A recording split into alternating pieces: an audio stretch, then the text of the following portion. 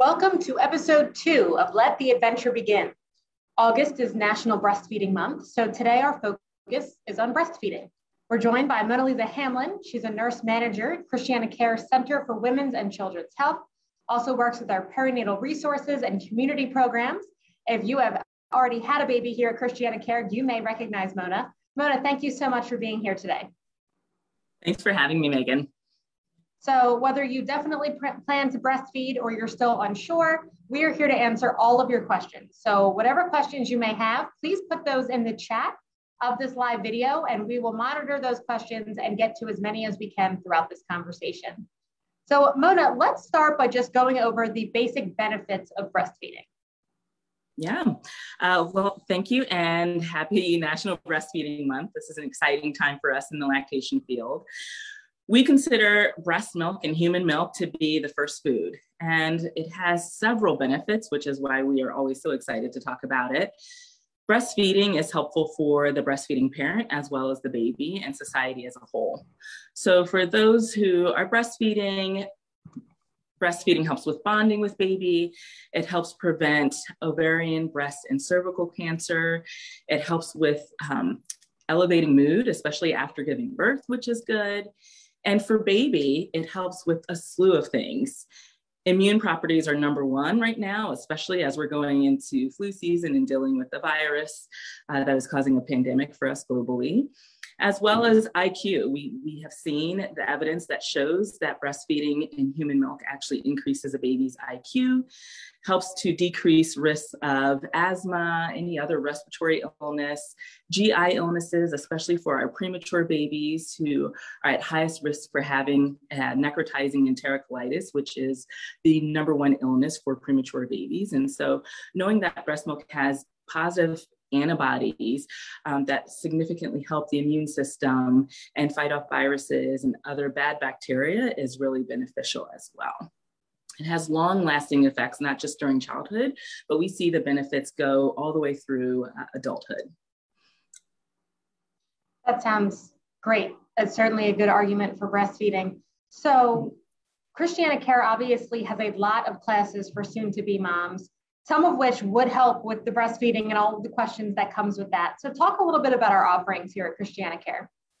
Sure. So we know that there's a lot of what to expect around breastfeeding and feeding your baby in general. And that's one of the reasons why ChristianaCare has really opted to support, promote, and protect breastfeeding. And one of the reasons why we are a baby-friendly hospital. And what that means is we have taken on the task of following the 10 steps for successful breastfeeding and have achieved the designation through Baby Friendly USA. And some of those ways that we do that is by normalizing breastfeeding. And so what you'll see in all of our classes is that we really center breastfeeding as a normal feeding proponent for moms and babies.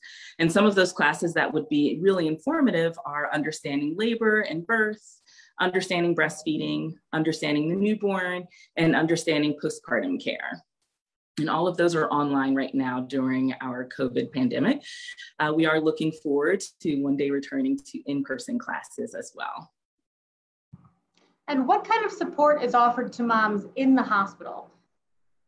Yeah, that's a great question. So actually, a part of our baby-friendly designation is that we ensure that every staff member, whether it be a nurse, a physician, even a medical assistant, has been trained to support breastfeeding at the very basic level. And so that means everybody that comes in contact with mom, whether she's pregnant or even after baby is born, can support, whether it's supporting with latch, making sure that we know that baby should eat 8 or more times a day. If they need to pump, we can set them up with a pump.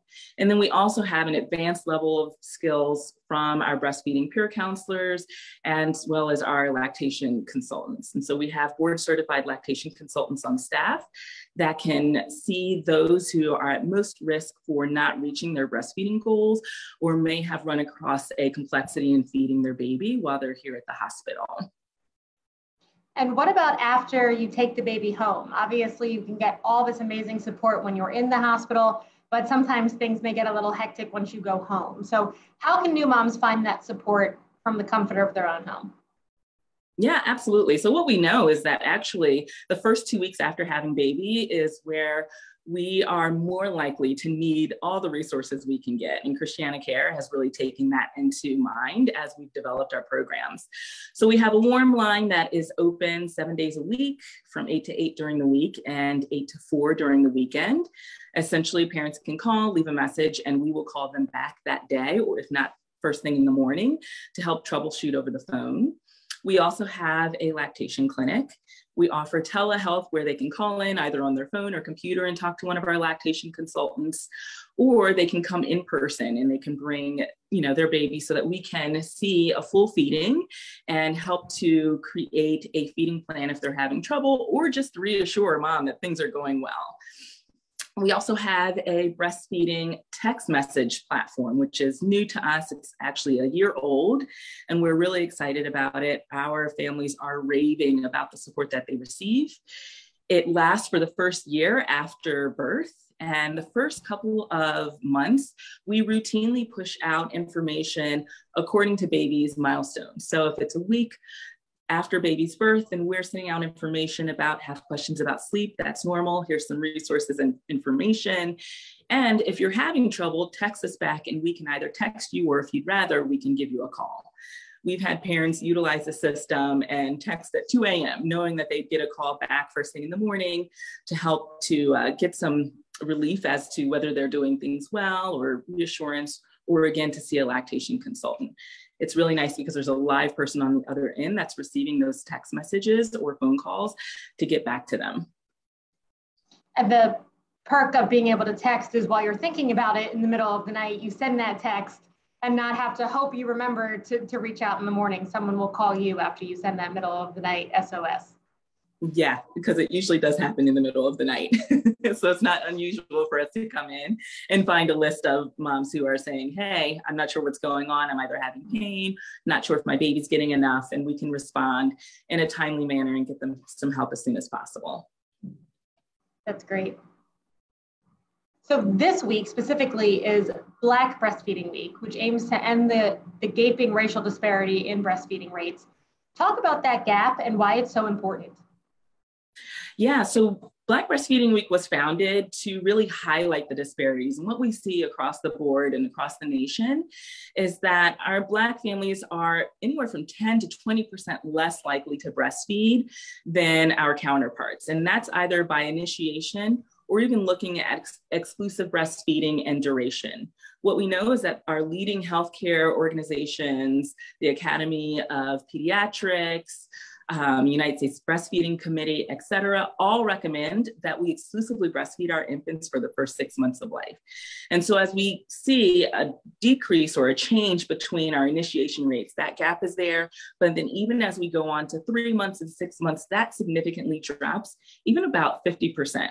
And so if we're already starting at lower numbers and we're thinking about our population around the NICU, for example, the Black community is more likely to have, unfortunately, babies who are born prematurely and need really as much human milk as possible. And so this week is really to alert the healthcare field and the public health field around the resources that are needed to ensure that we're giving support and optimal care to our Black families to help to close that gap and decrease that percentage rate. So how is ChristianaCare specifically doing that? So we're actually partnering with the Delaware Healthy Mother and Infant Consortium this week. We're hosting a movie tomorrow night that showcases breastfeeding and chocolate milk, and we're excited to have a panel to talk to the community about that. And we have a couple of listening sessions also throughout the weekend and the first 2 days of next week as we close out Black Breastfeeding Week. And this is where we can talk to other care providers about the benefits of understanding how to support families with breastfeeding, as well as the community to debunk some myths and show them where to get support and resources so that they can be successful towards their goals in breastfeeding. That sounds great. So breastfeeding, sometimes doesn't work out for some, for medical reasons, for personal reasons. So if there's someone watching who's struggling with breastfeeding or thinks they may want to go in a different direction, go directly to formula, what should they do to get information on that? Yeah, that's a great question. And one thing I'll say is we're a baby-friendly hospital. And one of the things that means is that we ensure that families can make a knowledge-based decision. And so we give them all of the information about breastfeeding and formula feeding, and no matter their choice, we're going to support them whether they choose to breastfeed, only pump, formula feed, et cetera. And so because that's such an individual decision, I would encourage them to talk to their provider either during pregnancy or once they come into the hospital. And again, any clinician, whether it be the nurse or provider, can support ways to optimally feed their baby formula, make sure that it's safe, that they're mixing it properly, they understand storage and hygiene of bottles and other devices. And at what point in pregnancy do you really need to be making that decision? That's a great question. So we actually asked that during the prenatal visit on visit 1, on what they think they're going to choose for feeding their baby. This is where we talk to them often about the benefits of human milk and breastfeeding. And again, kind of give them some information if they're deciding or have a medical reason why they would need formula. They can make it up, make their decision throughout their pregnancy, but we do commit to providing information and education throughout their pregnancy for sure. So you've mentioned a few times that we're a baby-friendly hospital, which is, very important. So let's dive a little bit more into what that actually means. Sure. So being a baby-friendly hospital means that we follow the 10 steps to successful breastfeeding. Essentially, that means as an organization, we have policies that support, promote, and protect breastfeeding. We ensure that every caregiver that comes in contact with mom and baby are able to successfully give basic information, education, and support, make sure that baby's latching well, that baby's peeing and pooping, that the parents understand that baby needs to feed 8 or more times a day, that we're not giving things that would essentially be seen as the out to breastfeeding or potentially sabotage their goal to meet breastfeeding needs, and that we again have all of those resources. When a parent comes into our organization, they'll see posters on the wall, they'll hear conversations from their caregiver around how we support breastfeeding. And if they have any questions, we'll make sure that they have all of the resources that they need to have the answers there. Additionally, we ensure that it's not just during the stay, as we talked about earlier, but also long after they leave here, right? Breastfeeding should really not end until that mom and baby are ready to do so. So it's regardless of whether it's 6 months, a year, even 2 years. That's really up to that dyad. And so we want to make sure that they understand that we have the resources that they need to make sure that they can reach their goals, whatever they are. And I know that ChristianaCare is also involved in the Mother's Milk Bank, and you work with that personally. So explain what that is and how that may help new moms as well.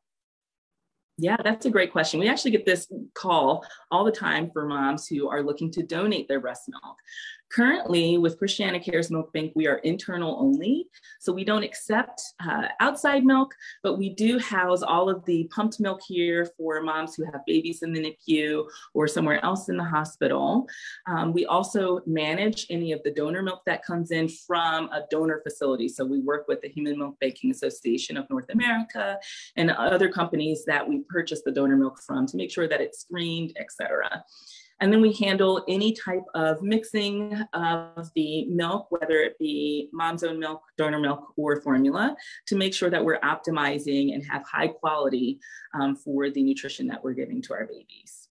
We do provide resources for those who are looking to donate to a local milk bank to ensure that they have all the answers that they need and understand the screening process, et cetera. So you mentioned the NICU babies. How do you support those moms who want to breastfeed, but their baby is in the NICU and are trying to figure all of that out? So again, we have our nurses who are armed with giving them basic information. One of the things that we know about a mom and baby who are separated is that we need to get the milk stimulated as soon as possible. So we try to have moms hand express or pump as soon as possible right after delivery, but no longer than 6 hours. So we get that started. And then we do have a list that our lactation consultants follow. And because that's such a vulnerable population, they're one of our highest priorities to see prior to the end of the day.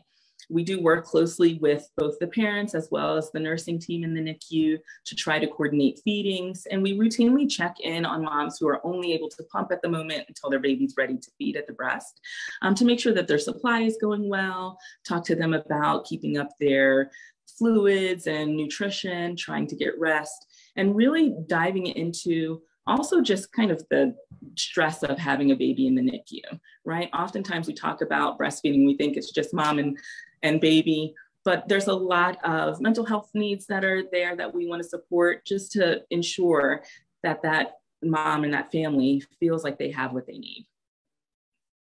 And speaking of mental health needs, it can be a very frustrating time for all of the new moms who are trying to make that connection and learn how to breastfeed. How can family members, husbands, grandparents support that mom who's going through that breastfeeding journey? Oh, that's such a great question. I will say that we know that we talk to our grandparents and our moms who come in for their own babies having babies. And we often talk about what we know now is a little bit different than what we knew back then. So for those who may have some myths around what to expect with breastfeeding, so for example, if they're worried about the nutritional components of breast milk, we ensure that everyone's on the same page in regards to the benefits of breastfeeding and human milk for the baby and how natural it is for breastfeeding to occur, and to understand what baby behavior means. If baby's crying, that doesn't necessarily mean that they don't want the breast, but maybe we've waited a little long for feeding to start, and we teach them about soothing, et cetera. And so we do make an effort to ensure that everybody who's going to be supporting that mom and baby are also knowledgeable about their own role, how to change the diaper in the middle of the night and then give baby to mom to feed and then maybe to stay up and put the baby back so that she can get rest right after the feeding. How we talk about making sure that breastfeeding is off to a good start for that first month or so before we're introducing a pacifier so that we can maximize baby's supply and ability to feed well. So there's lots of ways that either the other support person or family can help as well. And it's very hard to have any conversation right now without bringing up COVID-19. And I know that we are very actively promoting not only pregnant women get vaccinated, but women who are breastfeeding as well. Talk about the benefits of being COVID-19 vaccinated and breastfeeding. Yeah, absolutely. So this is one of the cool things about breast milk. Truly, it shifts according to what mom's been around as well as what baby has been around. And so what we're finding is that when moms are vaccinated with the COVID-19 vaccine, it actually changes the antibodies in the breast milk and gives extra protective factors to go to the baby to protect that baby from the virus. And so that has been a really phenomenal benefit that we were able to talk about with our families to give a little bit of reassurance that it is not only okay, but a really beneficial thing for your baby if you're vaccinated while you're breastfeeding. And Mona, what was the most important thing about breastfeeding that you'd like to share today before we go? I would say that any breastfeeding is great. It doesn't matter whether you only had one feeding, 1 day of feeding, 1 week, 1 month. Even if you pumped, you have breastfed your baby, and please make sure that you give yourself kudos for that. That is an amazing gift. And again, no matter how you choose to feed your baby, we are here to support you and be here for you during your feeding journey with your baby. Thank you so much for all of that information. And if you are watching and would like more information about our breastfeeding resources here at ChristianaCare, please check out those comments below. We have a ton of really great links that not only gives you those resources to things like that texting program, but also some educational stuff as well. Thank you so much. And please tune in 2 weeks from now. We'll be discussing eating for pregnancy as part of our Let the Adventure Begin series. Thanks so much and have a great afternoon.